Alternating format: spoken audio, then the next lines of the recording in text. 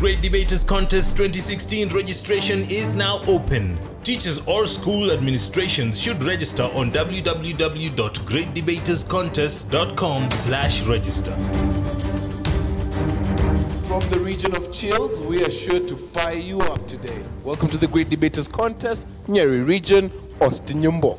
And Mariam Bashar. Today we discuss matters human rights and crime. Kiriti Secondary goes versus Muranga High School on whether the death penalty should be enforced on capital offenders. We'll let the debaters take the stage now. First proposer, you have 3 minutes. An eye for an eye and a tooth for a tooth. That's why I, Lynette Minor, Kiriti Secondary School, strongly propose the motion that death penalty should be enforced on capital offenders. Death penalty is taking away of a life. This is done by either hanging, lethal injection, electrocution, and shootouts. An example, hanging was done to Saddam Hussein in the year 2006 on 30th December. Shootout was done to Osama bin Laden. That is on 2nd May 2011.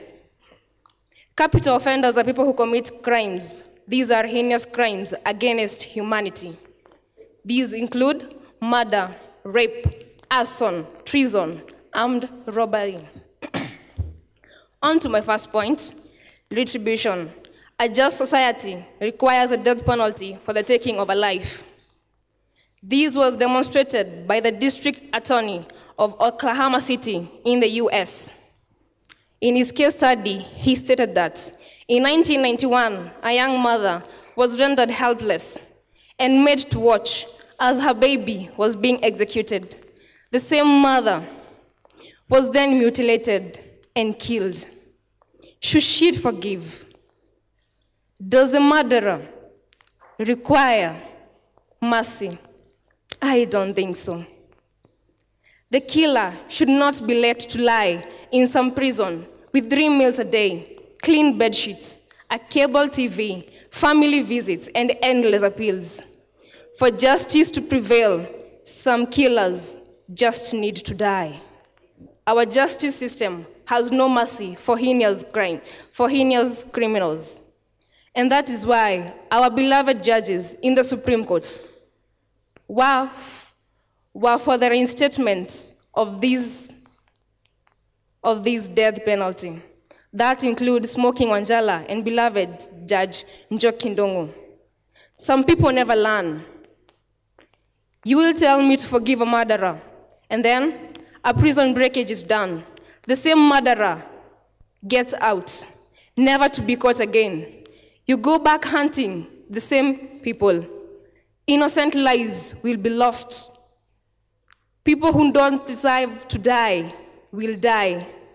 Let's all join hands and say that death penalty is a good solution. Thank you. We'll hear the opening statements of the opposition. You have 3 minutes. It is indeed my hope that everyone is having a nice time. My name is Dennis Mitambo from Muranga High School. Here on the opposing side, to oppose the motion that states that the death penalty should be imposed on capital offenders.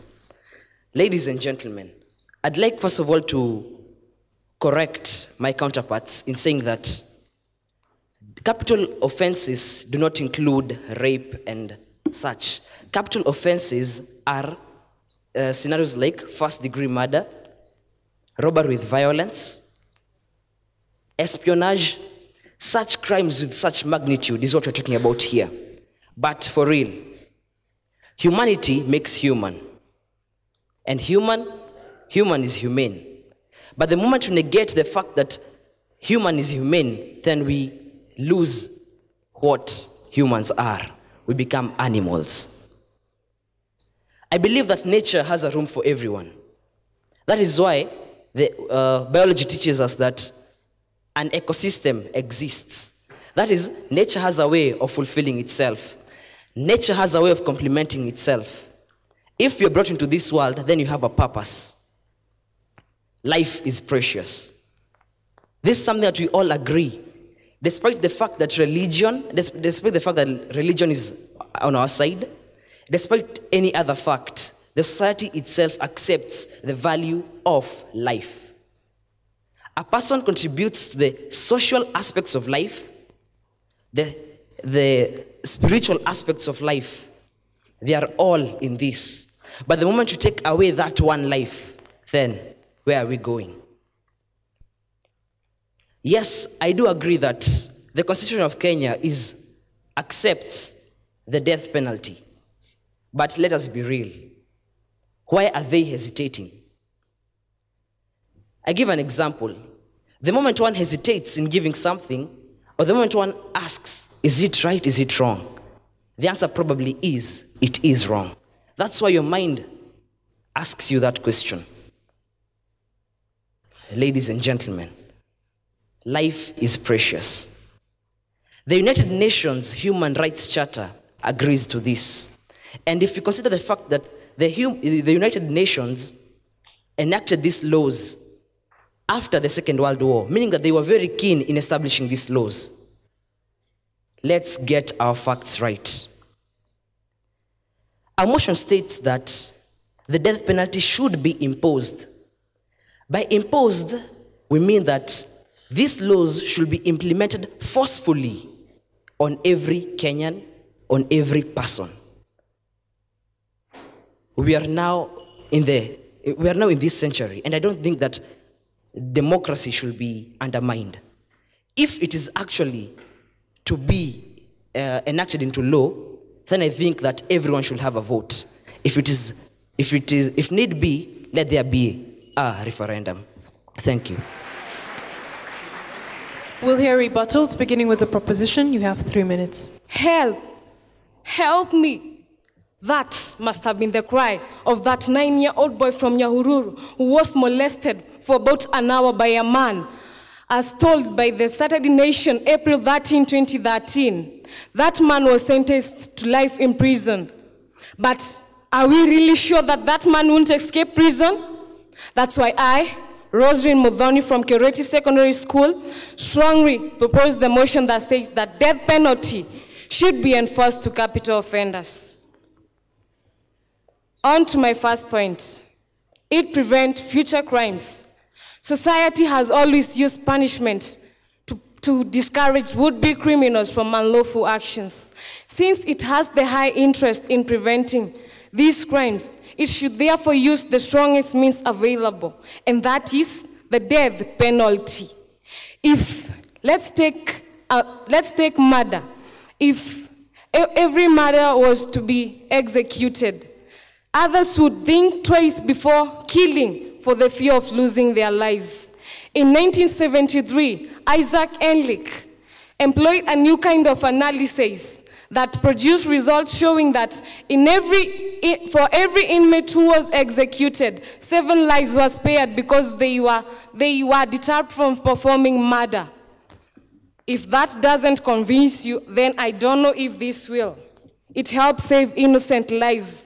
That 3-year-old girl, that 9-year-old boy, that 90-year-old grandma who is walking with the aid of a cane, what do you think will happen to her if we let go free of that criminal, that rapist, that murderer? Judge Booker, I think, let's say you have a daughter. How would you feel if she keeps turning and tossing at night, screaming, "Mommy, Mommy, I can see ghosts," the ghost of that person who raped her? How would you feel? You would want to strangle that person. But since you don't want to be in the wrong, you will let justice take its course. By that, we eliminate those people who commit such heinous crimes, such as murder and rape. I rest my case. Opposition will hear your rebuttal. You have 3 minutes. I strongly believe in the saying of Mahatma Gandhi that says, "An eye for an eye makes the world go blind." My name is Oscar Patrick from Muranga High School, opposing the motion that says the death penalty should be imposed on capital offenders. I stand by no religion. Religion is termed like a drug. Religion is like opium. Religion is what you take it to be. Most people tend to base the actions that they do on the actions of religion. They base the wrongs that they do, they base the evils that they do on the actions of religion, that religion actually relies onto that. But religion isn't actually what is written, because different people will term different things from the Bible, from the Quran, or from any other religious book in two different ways. Thus, religion should be taken as what a person is expected to be. Personally, I don't believe in killing people so as to make other people realize, or make other citizens realize, that it is wrong to kill other people. The judicial system here contradicts itself. You can't kill a person just because he committed the treason, espionage, or the rest. To make the people actually believe that killing a person will actually lead is a wrong thing. I think people have committed capital offenses. I know people have. We have people, for example, Raydak in the US of A, in the state of California. People commit capital offenses. But I do believe that by them committing capital offenses, the life imprisonment role should actually be given to them. Life imprisonment is actually hard, come to think of it. Living your life knowing that you're going to spend the rest of your life, for example, 2 life years imprisonment. Living your life knowing that you're going to spend the rest of your life behind bars is hard enough. Yes, I do accept. Some people are given the opportunity of giving a privilege due to their good behavior. But it is still hard. You have to work hard for the exact thing that you want to get, which are the privileges you're about to get. Mustafa Kadir, a researcher in the Amnesty International, stated that he doesn't believe that the death penalty imposed on people actually helps other people. It is said that the death penalty has no special deterrent compared to other penalties given. For example, life imprisonment. The UN Charter, the security breach, the security part of it, claims that there is no effect, there is no big effect given for the capital punishment compared to other punishments. Give the example of Canada. For the past 30 years, Canada abolished the system whereby they imposed death penalty to people. For the past 30 years, their crime rates have reduced significantly from the past 30 years. But give the example of the US of A. The crime rates have increased since 2009 from 1,000 to a significant number of 3,512. Thank you. The Great Debaters Contest 2016 registration is now open. Teachers or school administrations should register on www.greatdebaterscontest.com/register.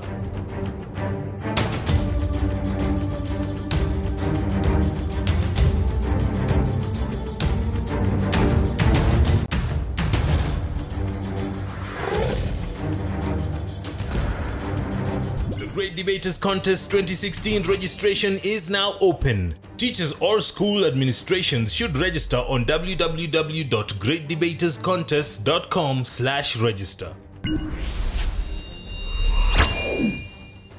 Thank you, audience, for those questions. The proposition have been asked, how sure are they that enforcing the death penalty will reduce the occurrence of capital offenses such as murder? And the opposition have been asked that if we are to abide by religion, different religions have different interpretations and penalties for different crimes. So which should we abide by? Proposer number 3, you have 3 minutes. First, I'd like to answer your question. I'm yet to hear of a person who is willing to die. Once one person has been executed for a crime like rape, no one will be there or will be willing to die for the same. And it was said, an Englishman said, that a wise man learns from his friend's experience. Do unto others what you'd like to be done unto you. And that's why I, Patrick Shege, from Kiriti Secondary, I'm here to advocate for death punishments. First, you can be talking of violating these persons' human rights by executing them. But let me ask you this. Hasn't this person first violated the rights of the other? And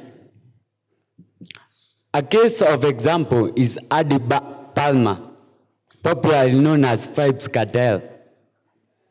Vibes Cartel was sentenced for 35 years in prison. For what? For killing his producer.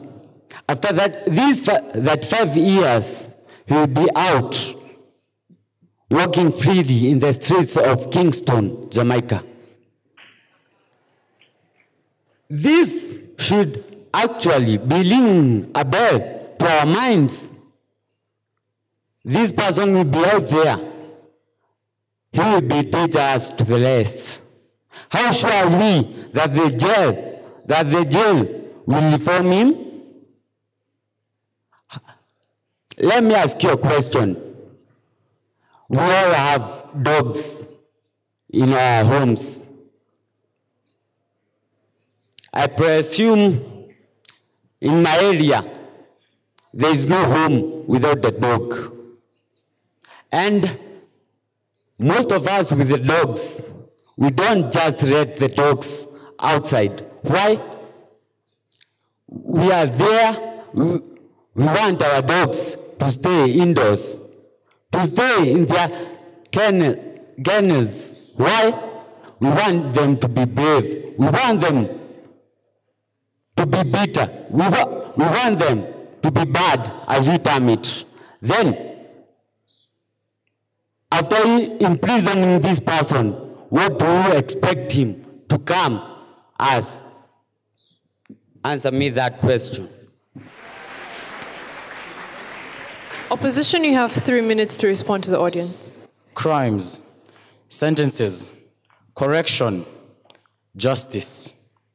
What do these words mean in the society that we're living today? My name is Michael Kinyanjui from Muranga High School, and I say that all these words revolve around fairness. Coming to recent terms, to recent events, a South African athlete by the name of Oscar Pistorius is supposedly accused of having murdered his wife in cold blood.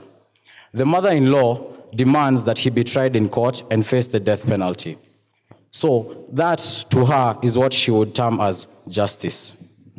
What I see in this story: hate, present; revenge, present; inhumanity, present; justice.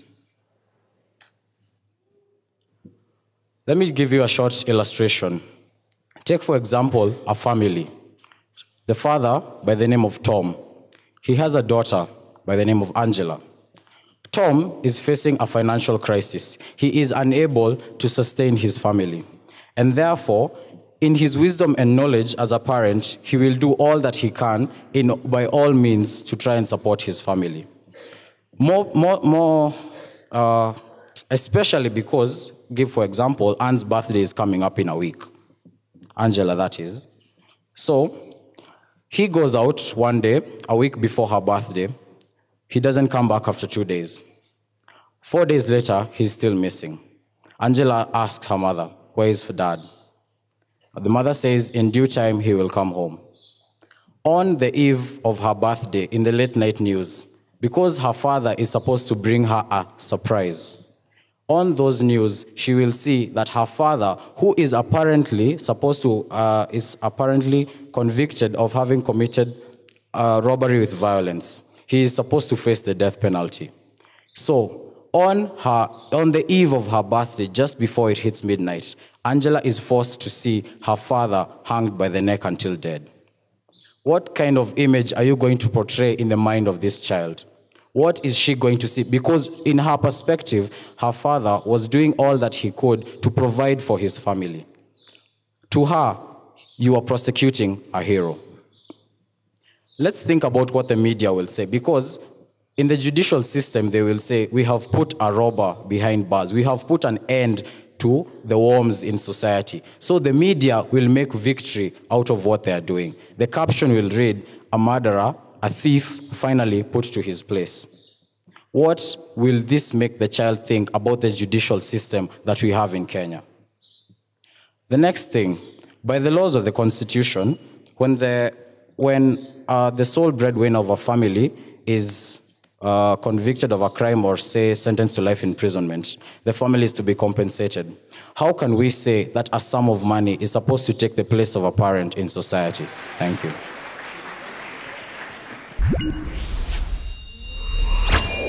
We'll have final submissions, beginning with a proposition. You have a minute. Thank you very much. Your story was so captivating. But let me ask you a question. Angela will feel the pain to see his father being hanged. What about the child who saw his father being killed during the first robbery? What of that child? Then, you have talked of hatred after hanging. When I'm taking you to court, are we friends? We have already created hatred among us, ourselves.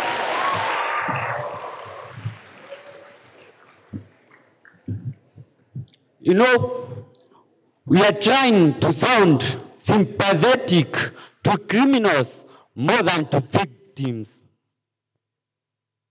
What of this person during the post-violence who saw his father being killed?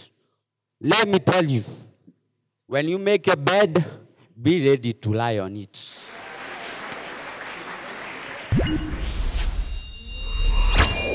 Opposition, you have a minute as well. I have a broken watch. By a broken watch, it's a clock actually. It stopped at 7 a.m. this morning.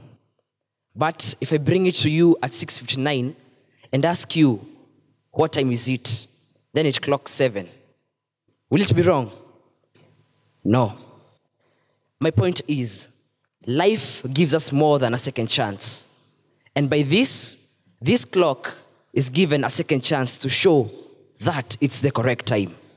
Ladies and gentlemen, if I told you to support the terms of the death penalty, answer me. Jomo Kenyatta and Nelson Mandela were accused of treason, which is among the capital offenses. If they were actually killed, where would Kenya and where would the larger Africa be right now? Ladies and gentlemen, let's get a better picture of this. Mitambo Dennis, Muranga High School.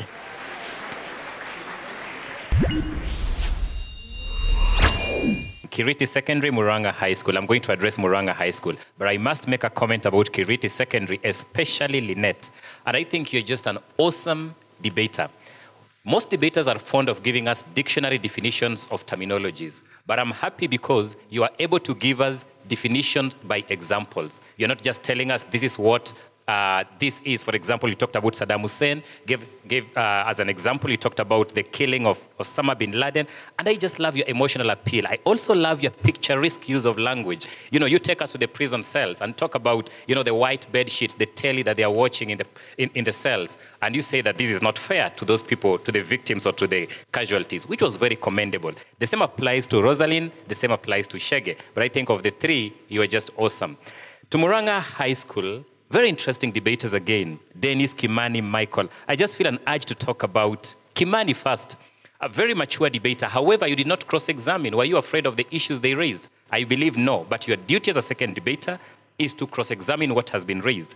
But again, very good issues. One, death penalty is less effective compared to other penalties, which is interesting. You gave example of Canada and example of United States of America. That Canada, there is no capital punishment. There is no death penalty, for example. But the crime rate has significantly reduced. But in the United States of America, they still enforce the death penalty. But we've seen the escalation of criminal activities. And looking at that comparison, you say then we should go the way of Canada, and that is we should not enforce death penalty.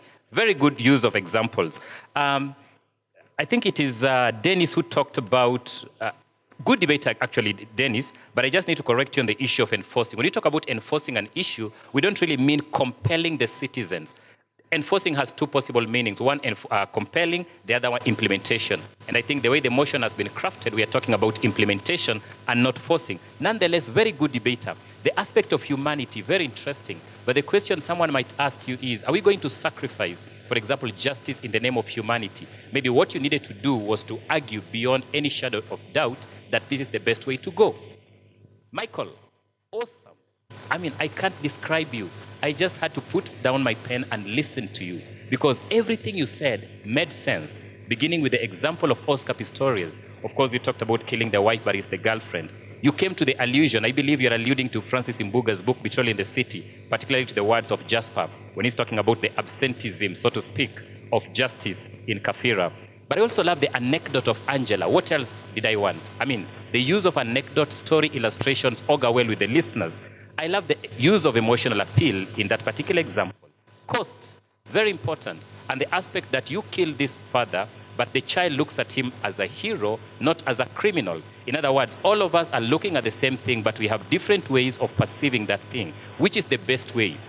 Reminds me of the blind people who are touching the elephant, and everybody said that he touched different parts, and to him an elephant signifies the part that he touched. And in this particular case of the murder of this particular man, all of us respond depending with what we want or how we perceive of the thing. Michael is just an awesome debater. Kimani just an awesome. Dennis also a good speaker. And the analogy of the watch, it was also interesting. Awesome presentation. Kiriti Secondary, the judges awarded you 66%. Please give them a round of applause. Muranga High School, the judges saw it fit to award you 73%. You are our winners for the debate. Bravo to Muranga High School, and of course a job well done to Kiriti Secondary School as well. That was a very entertaining and informative debate. We'd like to thank our studio audience here and our audience back at home for taking the time to watch us. Follow us on all our social media platforms and interact with us. I have been your host, Mariam Bishar. And I am Austin Yumbok. Catch you next time.